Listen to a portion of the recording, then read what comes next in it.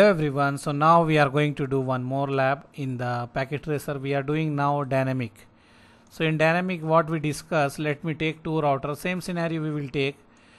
What we have here different thing is, in the static it will map 1 to 1. In the static they are mapping from 1 to 1, but here whoever is available freely, whatever IP is available freely, they can use that one. So we can check easily in the packet tracer that one.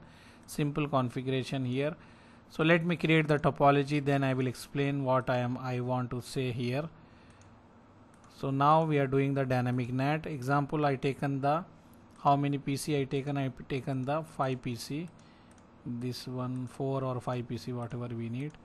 This is our topology 1 2 3 4. Okay, and let me give here the IP schema. Same thing, we will use 200.1.1.0, and here we have the loopback 0. Loopback 0 we have 8.8.8.8, and here this side we will use 192.168.1.1. okay, and here in this one we will assign 192.168.1.2, and let me assign this IP to the machine also. Here I will go and I will assign here, this one will be 1.1. this is our gateway. Okay, and here also I will go, I will assign here 1.3. I will assign this to machine. I will go to the desktop, and then here and here 1.1. this is our gateway. Okay, and here let me put here also, this is 1.4, and let me go to the machine. Here I will assign here 1.1. this is the gateway, and this one also 1.5. I will assign to this computer. I will go here, this is the gateway is 1.1. so this one we are doing the dynamic NAT. Okay, dynamic NAT, let me write here somewhere, so by seeing the lab we can easily track which one, this one. So this one is a dynamic NAT. Okay, lab. So this one we will do. Let me take the notepad also, so I can write in the notepad. This is a dynamic NAT lab, DYNAMIC, dynamic NAT lab. Same thing, I will write ISP configuration, enable config T. Just now what we done, same thing, host name ISP, interface fast Ethernet 0x0, IP address 200.1.1.2, 255.255.255.0. I will write here no shut, and then interface loopback 0, IP address 8.8.8.8, 255.0.0.0. this is a ISP basic configuration, just now what we done before in our last lab. Same thing here, I will assign to this router. Let me write here no, and I will paste the configuration here. Okay, everything is good. Let me save the configuration, this one. After that what I will do, I will go for the our router. This is our edge router. So basic configuration I will write here. I will write here the edge router configuration. Enable config T, host name, we can give any name. Okay, interface fast Ethernet 0x0. I will write here IP address, same thing as we do before, 1.1.1, 255.255.255.0, no shut, and then I will write interface fast Ethernet 0x1. I will write here IP address 192.168.1.1, 255.255.255.0, no shut, and then we need to create one default route towards the ISP 0.0.0, 0.0.0, then ISP IP will be 200.1.1.2. okay, this is a default route. So this is the basic configuration. Let me paste from here to here to ISP, to our edge router. So everything is good, no error, nothing. Okay, so after that, now the new configuration, what we need to do here, we need to do the NAT. Okay, so NAT configuration we need to do here. I will write, I am doing now dynamic NAT configuration. So this is important. What we will do here, we will select the traffic. So I will write access list. I can give any number. I will write 1 permit. With this I can select the traffic. If you see here what I am doing here, I am checking here, I am using this subnet here, all everywhere I am using 192.168.1.0 this subnet. If you have, imagine if you have one more here interface and you are using here 192.168.2.0 this subnet, then we can select. Let me show you. First we will imagine I am using only one subnet, this one, and I will write here IP access list 1 permit, then I will write here 192.168.1.0, and then I will write wildcard mask 0.0.0255. okay. So what I am saying, if any IP coming from this network with this wildcard mask, permit that one. If you have one more network, you will copy like this same thing and you will press enter, and here you will paste and you will change. Example, you have here 2, this one network, you will select this. If you have one more like this, one more interface also, example 3 dot something, you can select this way. But now we have only this, only one, so I am selecting only one, no need for this one. Okay, so what I done, I selected the traffic. After that, what we need to do, we need to write here IP NAT pool. We need to give the pool name. I am creating the pool IP NAT pool, and I need to give the name. I will give ABC. After that, I need to write the IP, starting IP and the ending IP. Whatever IP we buy from the ISP. Example, I buy ISP IP is 200.1.1.3. okay, this is one IP I buy from the ISP. I buy another IP that is 4, and then I buy one more 5. okay, this 3 IP I buy from the ISP. So whatever IP I buy from the ISP, we need to define that one. So imagine I buy 200.1, that is 1 we use here, 2 we use here, so we have 3, 4, 5. So I am saying that one I buy this 3 IP, so I need to put here. So we need to put the range. I will write here 200.1.1.3, the starting one and the ending one. Ending one is this one. So from start from here and last one is this one. So I am saying start from 200.1.1.3 and ending will be 200.1.1.5. After that, give space and write net mask and give the subnet mask, whatever the subnet mask for this IP. This is a class C IP, so we have the subnet mask 255.255.255.0. So what I done here, I selected the traffic, our LAN traffic, whatever we have here. Then after that, I am saying IP NAT pool. Pool name you can give anything. I am giving ABC. In that pool, we are calling the whatever IP we selected. We buy from the ISP 200.1.1.3 till 200.1.1.5, and after that we are giving the subnet mask. Now we need to mix this one and this one. Both we need to mix. We need to call both together. So how we will call? We will write here IP NAT inside. Okay, inside source. Inside, what is the source of inside?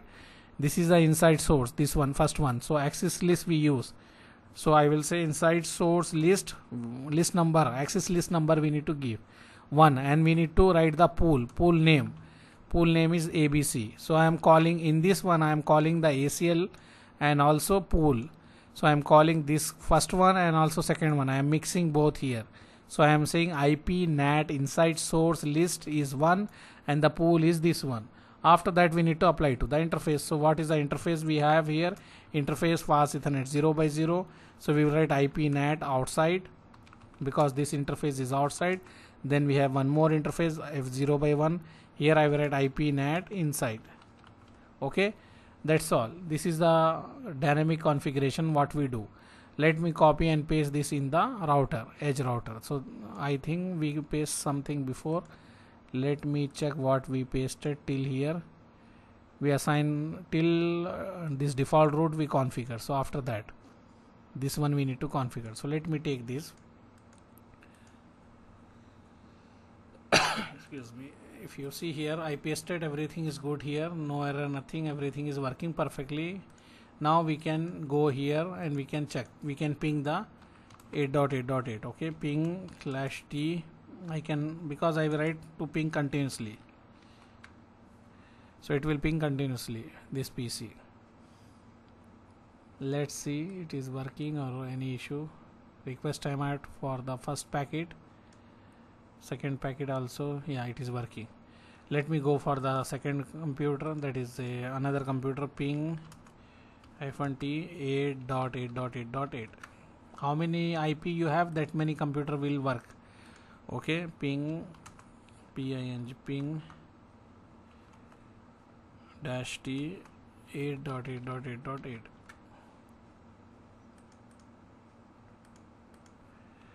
ping -t 8.8.8.8. So what I done here, if you see this machine PC1, if you have confusion, let me write here PC1. This is a PC1, this is a PC2, this is a PC3, this is a PC4. Okay, now let's see, this PC1 is able to communicate, PC2 is also able to communicate, PC3 is also able to communicate, PC4 will not communicate. Why PC4 will not communicate? If you see, we buy only 3 public IP. So whatever IP available, they are using 1, 2, 3. This guy is taking maybe this one, and this guy will taking this one, first one, this one maybe, and this one is taking this one. So no public IP is available, that's why this guy is unable to access. So if this guy stop accessing, then this guy can start working, or if this guy or anyone is stop accessing, this PC4 will start working.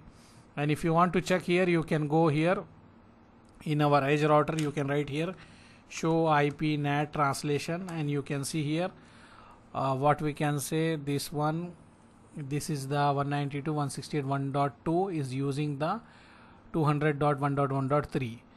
okay, and after that if you go down here 1.2, 1.3, 1.4 also. If you see here what we are having, this is a 1.3 is using 200.1.1.4 and 1.4 is using 200.1.1.5. so all IP, whatever IP we buy, that all are in use. 1.3 someone is using, 1.4 someone is using, 1.5 also someone is using. Okay, so all IP are in the use, so no IP left. That's why our fourth PC is unable to access this PC. If you see, this PC is unable to access. Why? Because this PC is working 1, 2, 3. We have 3 public IP. All are using the internet. So this guy is unable to use. So what we will do, if we stop this one, the other guy will start working. So let me stop here. What I will do here, I will stop. I stop the PC1. So now PC4 should start working. After some time, it will take some time. From in the router, they will clear that, what we can say, NAT table. After that, this guy will start working. PC, this one is not working, right?